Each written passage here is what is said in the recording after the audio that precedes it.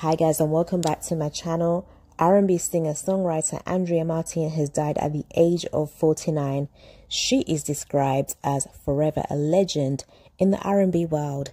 She wrote songs for many celebrities. Andrea Martin also wrote a song for Toni Braxton, and it's called I Love Him Some More, and it goes, I love him some more, another man will never do.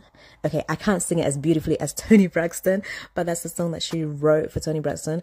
And she also wrote a song called Don't Let Go by Vogue. I'm sure a lot of you know that song. And she basically collaborated with a lot of big stars, a lot of big musical R&B artists that we know of today. So people like Fantasia Barrino, people like Beyonce, and she worked behind the scenes producing their music and writing their songs. And you know, it's such an incredible legacy to live for her family, but also for the people that she worked alongside with.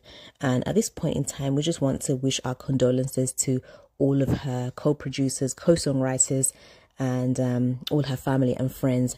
And people always say to me, one thing about my YouTube channel is that people always say to me, why do you always do stuff about dead people or celebrities? But I like to talk about people that have passed away because I like to remember them in a good light, and just something, a little token to keep their legacy, you know, alive. Even though the person is gone, we always remember the good things or the contribution that they had to society. And I feel like a platform like this on YouTube, you know, is there to highlight the positives that somebody has had in society. So just because a person is gone or is left, it doesn't mean that that's the end of them. We are here to always celebrate people's contribution to society. And Andrea Martin, you have left a great legacy for us. So may your soul rest in peace.